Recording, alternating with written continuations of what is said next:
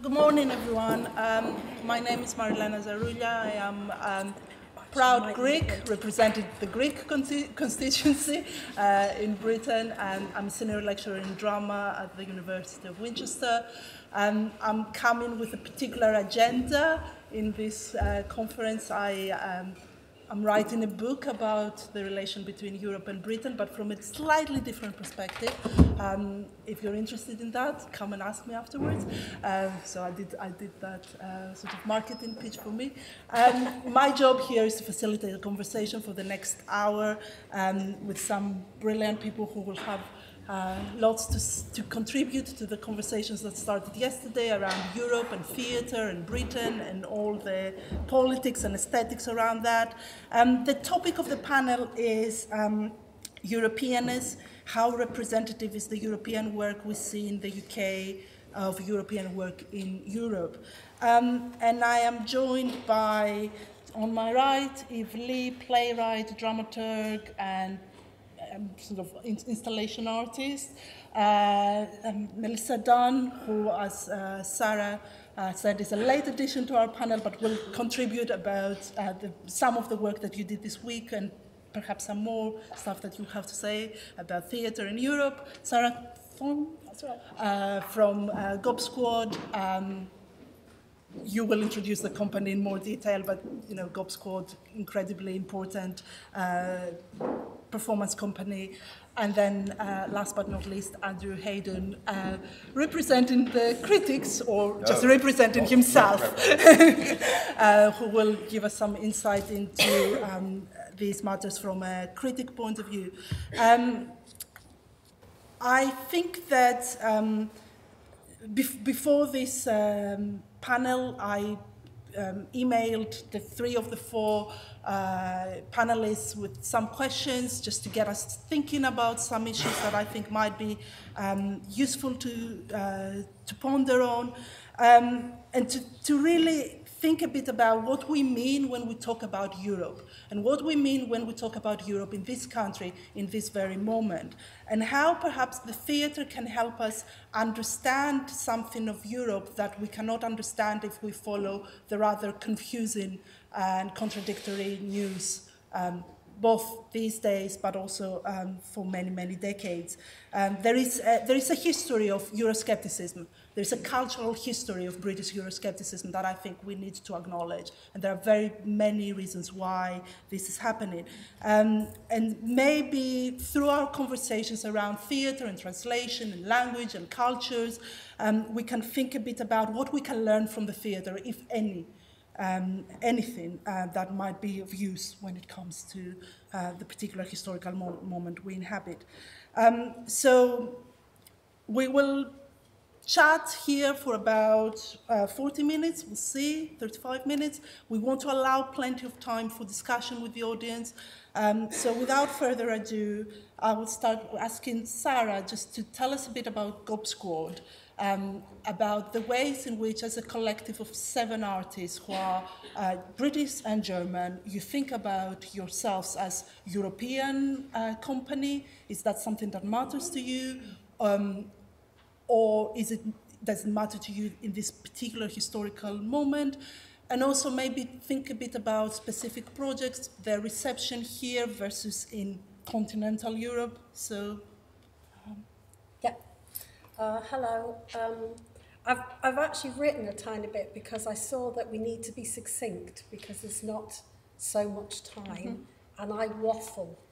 So I thought this would help.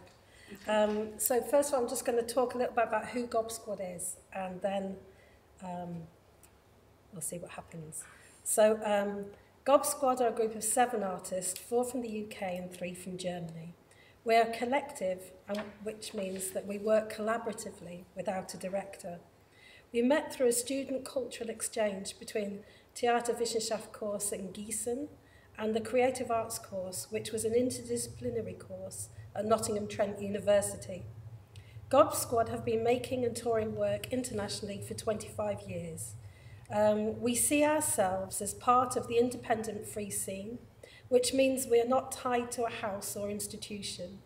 We work with 2 producers, one based in the UK and one in Berlin, and we produce our own work.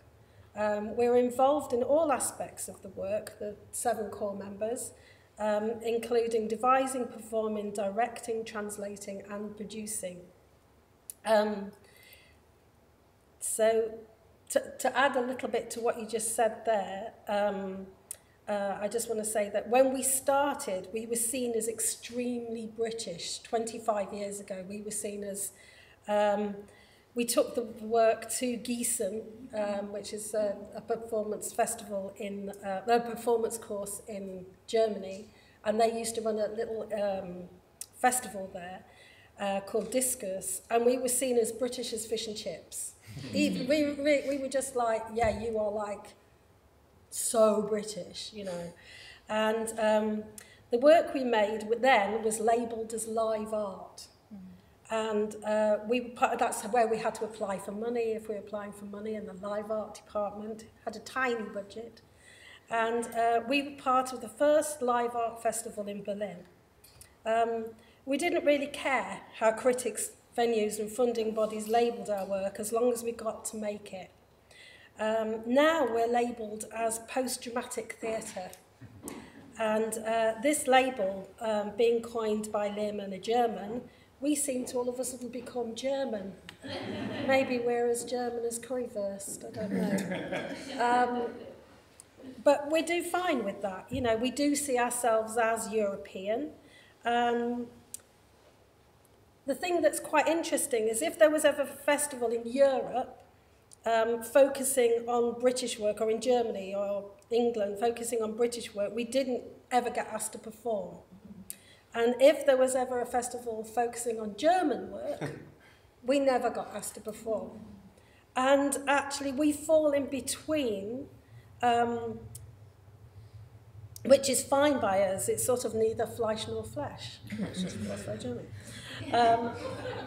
We have always been comfortable in that liminal space, and I'm very happy to sort of reject that binary position. And that's how it can feel when we're asked to identify as German or British, which we're constantly asked to do.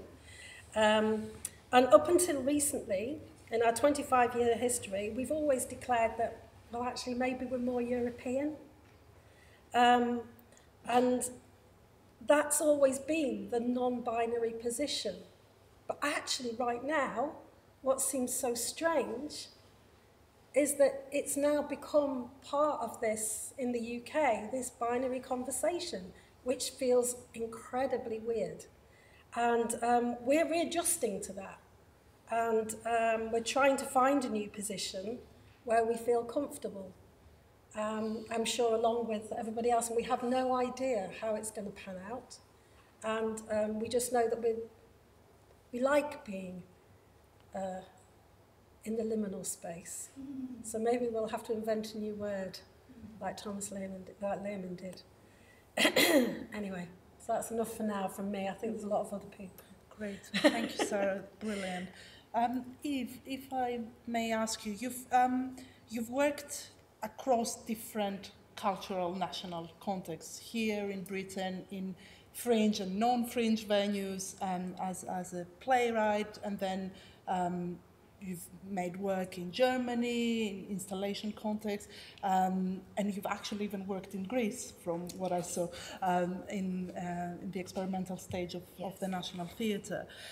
So I'm curious to hear from you about, again, how this process of traveling and making work and collaborating with artists across different countries have informed your work, and of course you can talk about specific examples, but also your sense of yourself as an artist, and whether you find certain contexts more comfortable to work in, or certain contexts more productive for you. You know, from an academic point of view, for me, being Greek working in Britain is an excellent position because I'm always occupying that kind of outsider position. Do you find that sort of search for being an outsider productive in your own work? And what's the role of language and translation, if any, in all that? Yes, I do find it very productive. I am American, but my family is Ukrainian, and I moved to the UK when I was 18. So I guess for a long time, like in a funny way, like I'm from New York, and some of you may know, like it's very, obviously there's a really strong multicultural immigrant culture there. And like all of my friends, like we weren't, like I just thought I was Ukrainian.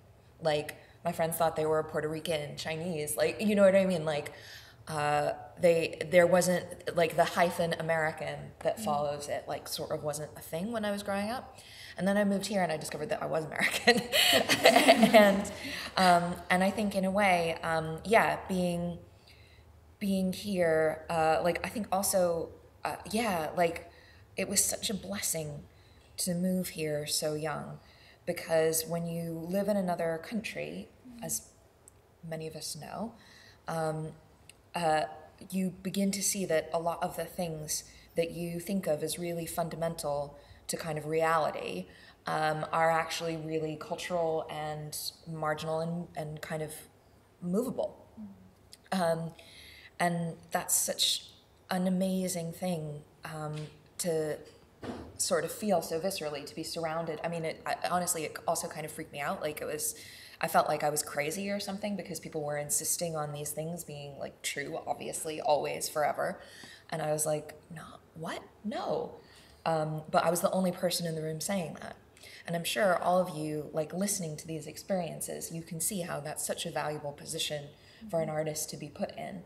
For one thing, I feel like a lot of my practice involves kind of seeing what's enjoyable about breaking dramaturgical rules, or putting people in uncomfortable or surprising positions, which obviously comes really directly from that. And also, yeah, it's just, I don't know, to be alone in that way, I think invites a kind of hunger for connection, which obviously the assumption that connection is part of what theater is about is itself very English language, very British, American, Australian, Canadian. But so am I, so there we go. So just to be clear, you see this hunger for connection as a kind of fundamental element of what we understand theatre to be in an Anglo-Saxon Yes, world. exactly. What many like English language theatre practitioners assume theatre to be about. Great, that's a great idea. Maybe we can return to that. Andrew, from a sort of critic's point of view, and someone who has reviewed work produced here, British work or European work that has come in this country, but also has written about work that you've seen in the continent. Do you find that this long-standing binary between European and British theatre is still legitimate, is still holding? You know, there was a time that this kind of distinction seemed more credible. But there's been a lot of, at least from an academic point of view, perhaps. But by now, it seems that there's been so much traffic. I mean, Ben Fowler gave an excellent paper yesterday thinking about some of that translocal sort of movement between directors between Britain, Germany, the Netherlands. We've seen a lot of that. We've seen a lot of that in the Barbican. We've seen a lot at the Lift. We've seen a lot in this city in London. Can we talk about British theatre as European theatre right now? Can we include British theatre in that kind of sort of term? Do we need the distinction? Who benefits from that distinction? And what's your own experience as a critic? That's a lot of questions. I know, I'm just throwing stuff at you just to kind of get you going, and I will press on specific points. Well, I'll say what I was going to say anyway and see how much that addresses that. I mean, I am not representative of any other critics at all. in 2007, I was invited to be part of a sort of a young critics, I mean, I wasn't that young, but a young critics thing, which toured around 10 European theatre festivals in over 2007, 2008, and we did a workshop at each one. And up to that point, I'd been pretty much drilled in the same school of English theatre criticism as everybody else. And had seen mostly British work, and the work I'd seen that was European was always framed in a very specific context, I think, at the time. Like, you knew where you would go and see European work. It was the Edinburgh International Festival, Manchester International Festival, the Barbican, sort of the Young Vic, but that's a different thing which we can talk about later. And that's where you'd go and see European work made by Europeans, of which Britain was not a part. And it was, you know, noticeably different. And it was interesting that it almost always offered with kind of no context for me, like, other than that it's European. But because, like Eve says, we have this idea of theatre that is, you know, peculiar to our country, which does have a lot of rules and a lot of presuppositions. You kind of come out sometimes thinking, oh, they did that wrong. And I think that's a thing that a lot of British critics come up against when reviewing European work, is that they somehow think that it's British theatre done wrong. You know, it's like there's the production of Thom. I did this. I did it tons. There was a Thomas Ostermeyer's production of Blasted at the Barbican in 2006 when it transferred there after it opened a couple of years earlier in Germany. He had the guy from The Lives of Others playing Ian the journalist, and Ian the journalist in Blasted the text is kind of a violent working class racist thug, and the guy from The Lives of Others was dressed in this nice suit, and he seemed like a kind of a depressed architect, very middle class. I mean, he still said all the words. I mean, it was actually quite a pure production, but the social context was so completely different. I thought, Ostermeyer, how's he done this? And that was, you know, that's mild by German theatre standards of how to approach a text. Changing the class of one character is very, very minor. But I still thought, oh, that's not true to the text. And then a year later, I went to the first of these festivals, and saw work that made absolutely no sense in a British context, which had no antecedents, no kind of, and a lot of it was actually. This is another interesting thing. There's kind of the live art track, which I think is actually quite international, and within which British work can move relatively equally, and there seems to be a common language. But then there's the kind of state theatre work, and British state theatres and state theatres from other European countries seem to have very different presuppositions. And so at the festivals where there was a lot of live art, you kind of knew where you were, and you're like, right, okay, this is sort of. Although live art seems to be mostly a British term now, and everybody, like, they say free scene, yeah. or they just call it theatre. That yeah. They can put it on the stage of the National Theatre, but it is live art to English people, but they just see it as theatre. And it's like, wow. So that's weird. That's a thing. That's important. Yeah, it's an important thing. Like you've been on stage at like the Volksbühne exactly. in Berlin, which is like it's like the Young Vic, you know, and there's like this crazy live art show, as far as the English mind is concerned, isn't it? So yeah, I'd seen all this stuff and then realised that the English way, like Eve says, isn't like everything you're told is true a bit in England, but not even remotely true in Germany. And there are probably ways of codifying that. Just shut me up after 5 minutes, by the way, I'm just babbling. Like the thing that like Slovenians and ex-Yugoslavians say is that we're addicted to stories rather than philosophy or kind of ideas, and I think that's the Germans think that as well. Do you think that about British people? Yeah. The idea that, like, we saw a production at this festival in Sweden.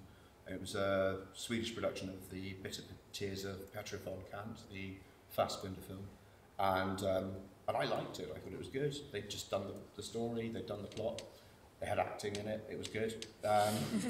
You know, standard sort of requisites for success in English theatre. And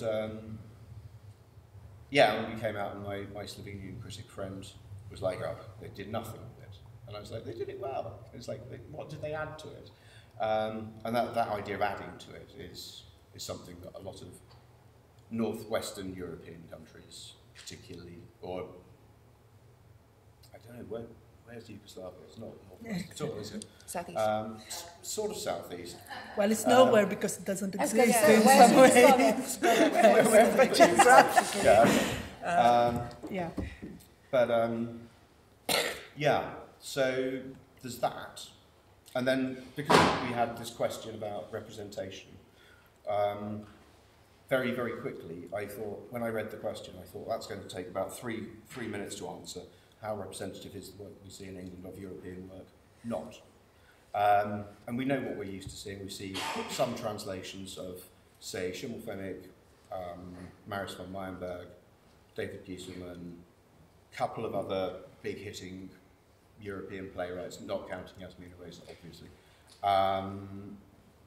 And then in production terms, we see, it's very interesting how Anglo the choices of things that we see brought over us. So we saw Thomas Ostermeyer's Blasted, for example. You know, it was like it's this sort of vanity we have to bring back other people's interpretations of our things. Like we get Ninagawa's, Japanese, but we get Ninagawa's Shakespeare, not his Ninagawa's something Japanese, quite often. And now, because there are British directors working abroad as well, quite often our international work that we see in Barbican is Katie Mitchell's German show from such and such, or Katie Mitchell's French show from such and such, or Declan Donnellan's He Worked with Some Russians show. And and if they're forced to use the work of a European director, they tend to get him to do something that was British. Although the amount of British new writing on European stages, certainly in comparison to the amount of all of European work on contemporary work. Sorry, I mean obviously Chekhov, Ibsen, blah, but the amount of Simon Stevens plays in Germany, for example, at any given moment, puts to shame the number of Maris von Meyenberg, etc., plays ever seen in England. So it is representative in a way, insofar as we are a net exporter. But there are lots of, even in the state theatre level, there are so many sort of types of work that I think are barely making an impression here, and it's always been sad to me. Like the idea of adapting a novel not as drama is one which I think we miss completely, and I think it would be great if they actually transferred some of that. And the idea of having like what is live art style work, I guess. But at a state theatre level, we don't see nearly enough of that transferred. And also, the other thing we really miss out on is national classics from other countries. Like, everybody's got a kind of... Shakespeare, obviously, Chekhov, obviously, Ibsen, obviously, Goethe and Schiller to an extent, obviously. But there are like these sort of second-tier playwrights, like, I guess, our Restoration playwrights, and the Germans have a canon, the Polish have a canon, every country in ex-Yugoslavia have these kind of playwrights who are kind of their national playwright, who we never see anything by. And I think it would be worth seeing that stuff in translation or transferred in original production. So I think that's the biggest thing that we miss. Something about the place of the European canon, but the canon that we don't know, the canon. It's kind of the national canon within the big European canon, which we do know. I think I'm going to pause you there so that we carry on, but it's quite a lot of rich sort of things to think about. Melissa, bring in some of those questions around Europe, exposure to European theatre, European traditions. Maybe you can think a bit about those questions in relation to yourself and your own work, and more specifically the work that you've been doing in the festival this week, in terms of whether for you directing a European play presents more challenges, and what sorts of challenges compared to, say, producing work that comes from here. I mean, Just to give my background, I'm Scottish. My family moved to England when I was 14, so I've now lived longer in London than I ever lived in Scotland. And it's probably only like a distinction that like matters within the UK. Like whenever I go, like I was directing a Romanian play, and when I sort of corrected someone who said I was English, no, I'm Scottish, they said that's the same thing, which I am completely fine with. I'm over it. But another whatever.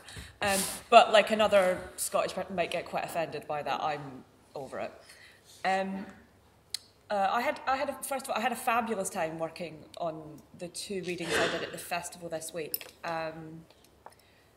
and sort of working as a director, I feel like my practice kind of doesn't always match up with my taste. So, I mean, I made it. A lot of my practice is very kind of standard, psychologically realist, Stanislavski based. One actor once referred to me as the Tesco value theatre director. He doesn't work as an actor anymore. Genuinely. Nothing to do with me. And that kind of like doesn't sort of, that's never sort of been me or matched up with my taste in plays or in theatre. When I was doing my undergrad, I sort of worked a lot with, I went to Aberystwyth University where we had the Centre for Performance Research, which was very vibrant at the time. I sort of worked with them for about a year on and off, doing a lot of their work. And in all honesty, I think I would go to see more European theatre work. I would practice. I think for me it always comes down to sort of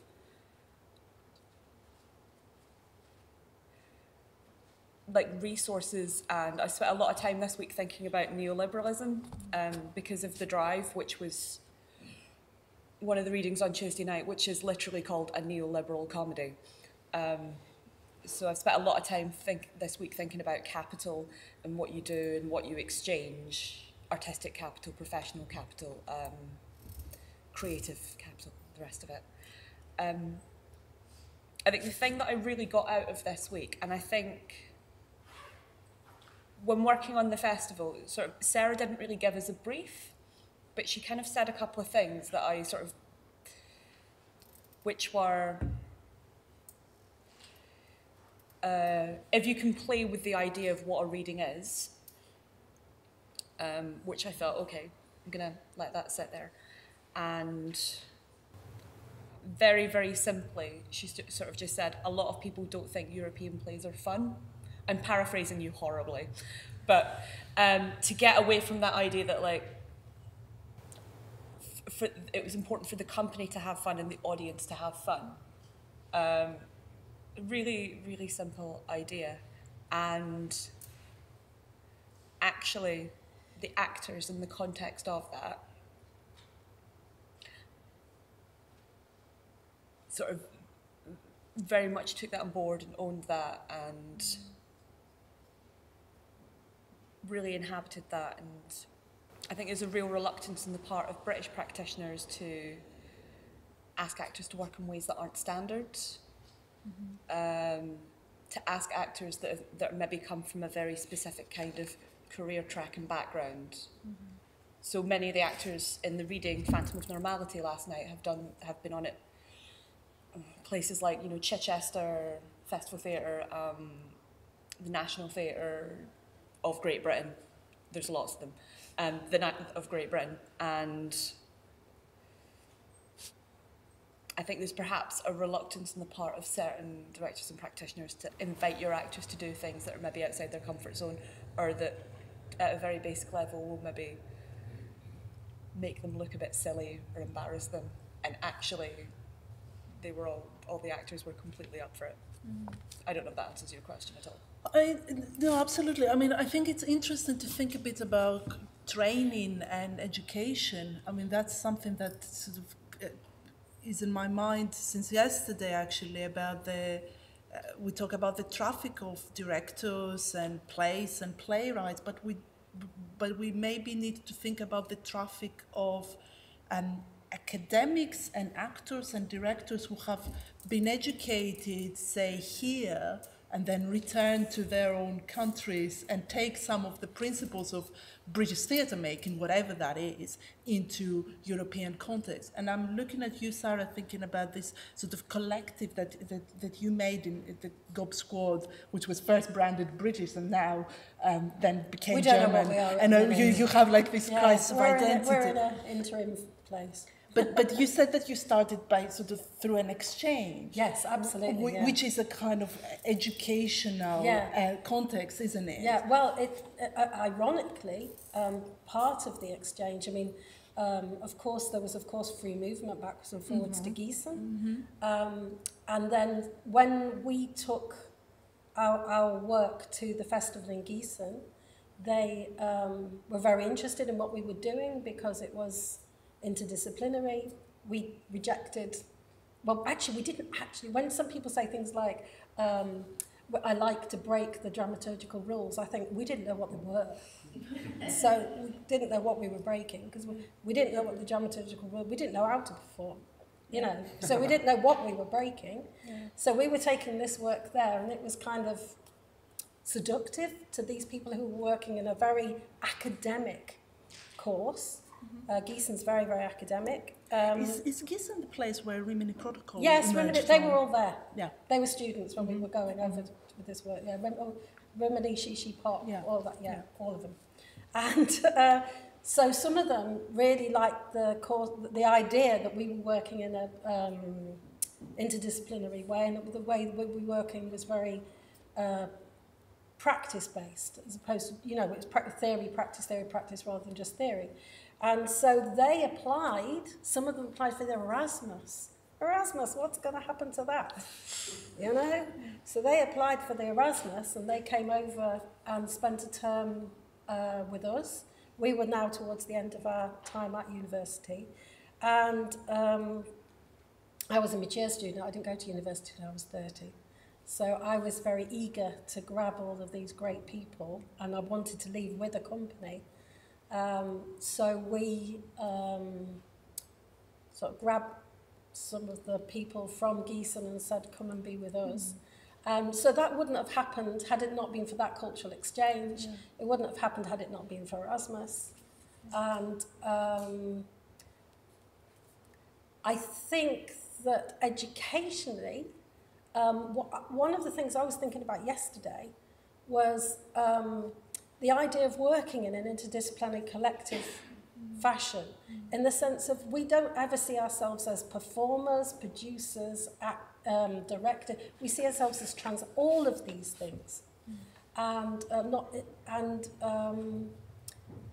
yesterday when we were talking about the translation, I was really thinking about when we were asked to work with a playwright called René Polish. He's based in he was based at Volksbühne, and René Polish asked us to work with his text.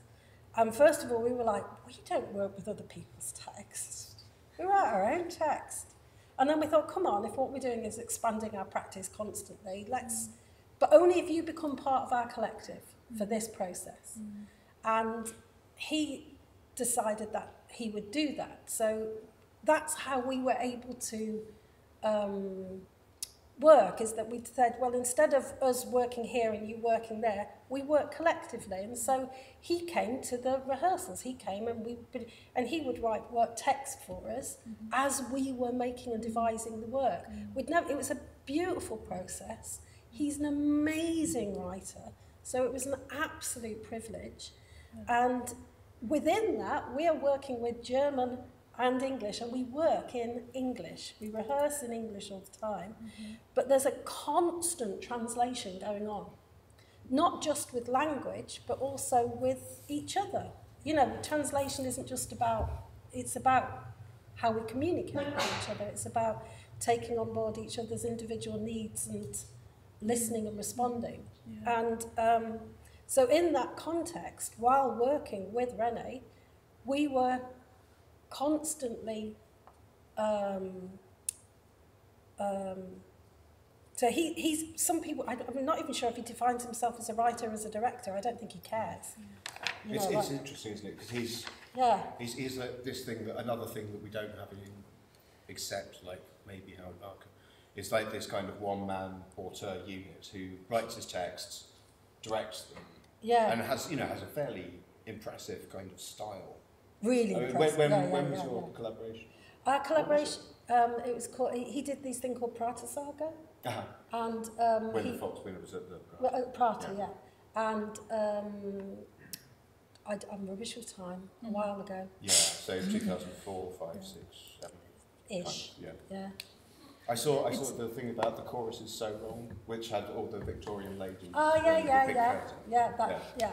So Prater, anyway. So we worked with him, and but what I'm trying to say is this practice is something I wonder in universities and in courses, places like here, to sometimes have these disciplinary practices, interdisciplinary practices might be interesting. To say, okay, we're going to get a writer, a translator, a director, and some performers together. But what you're all decided what you're called, and we're going to make a piece together. And you don't all have to be in it, but this moment of devising, where we have to communicate with each other, the work will then be translated exactly how the writer wants it to be translated, because they'll be in the room. The performers will be able to negotiate what is needed. And I think that that's a way of working that is not the... I also don't want to get into this opposition. I don't want to get into... because I think that's obviously something super attractive to a playwright who enjoys the solo career, enjoys working individually on things, and then a director. And that is a way of telling stories that clearly has its value.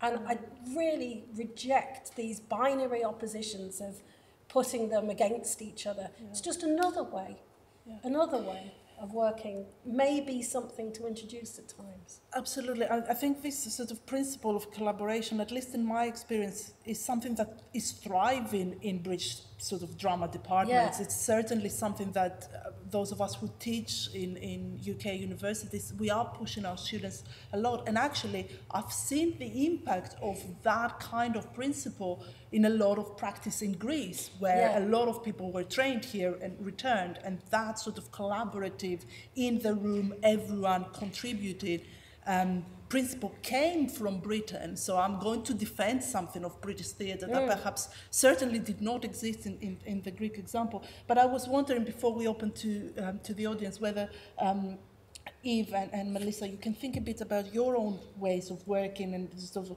the place of collaboration and sort of exchange and sort of complex process of translation that are at work when you do sort of particular project.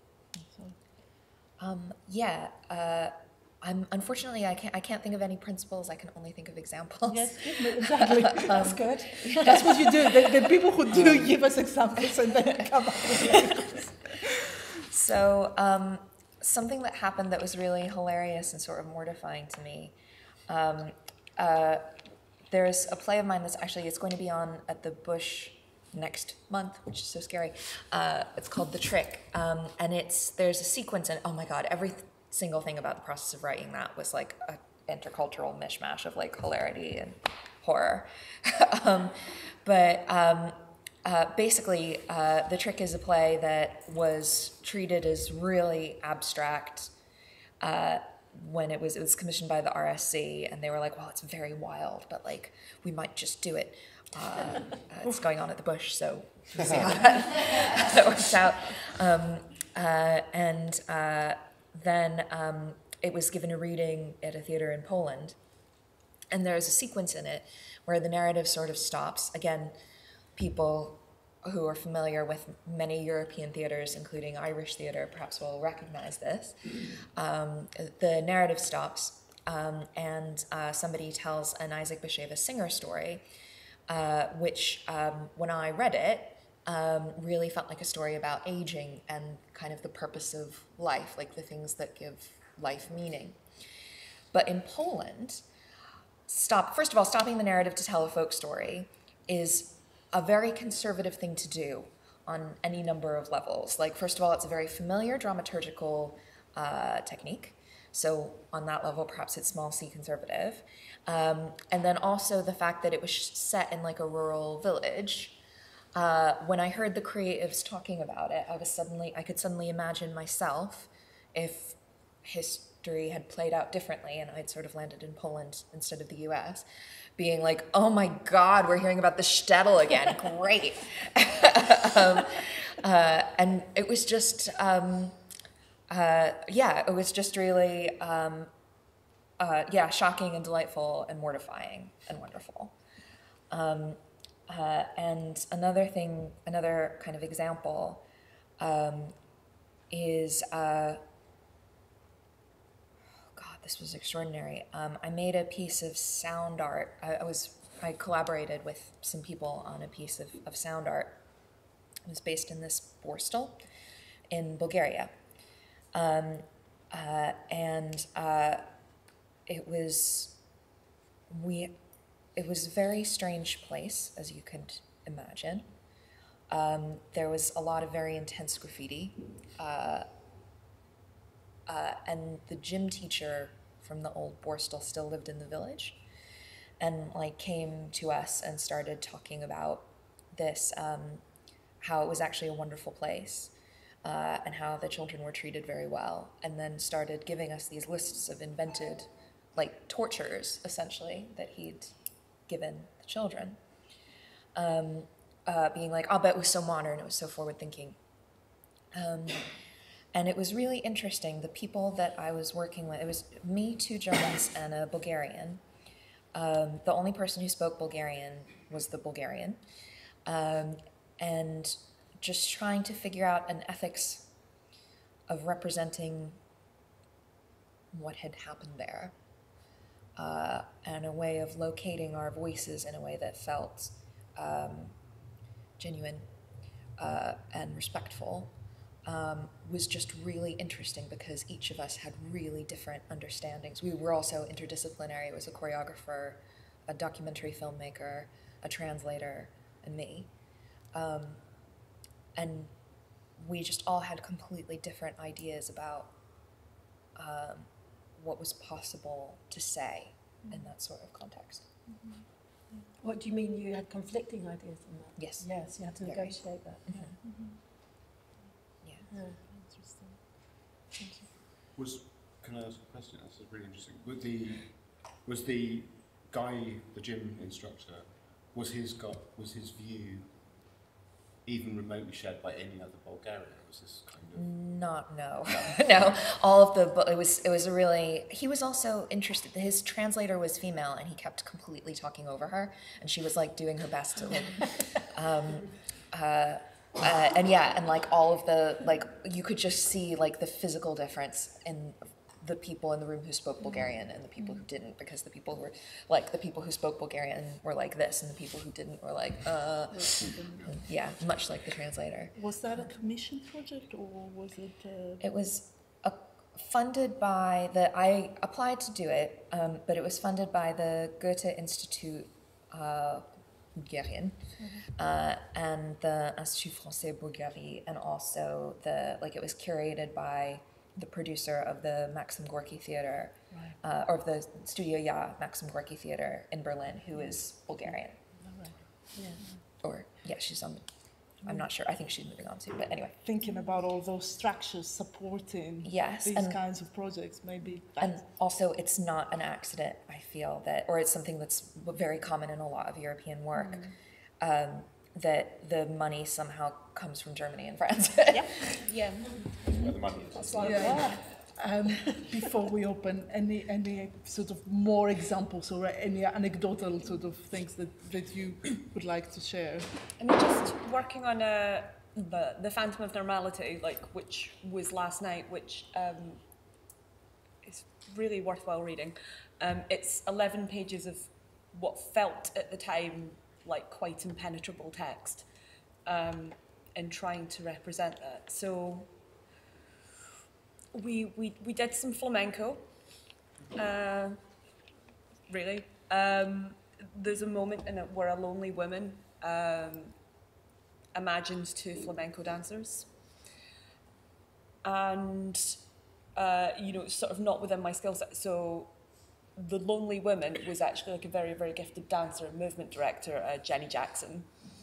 So herself and the actor just spent an hour and worked out some moves. And then another member of the company just casually mentioned that they could play a bit of Gypsy Kings.